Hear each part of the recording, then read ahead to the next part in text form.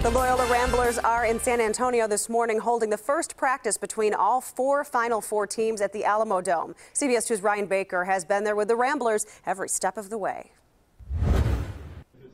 Loyola just finished up their first closed practice here at the cavernous Alamodome. Right now, the players are getting cleaned up before they begin their many Final Four media obligations.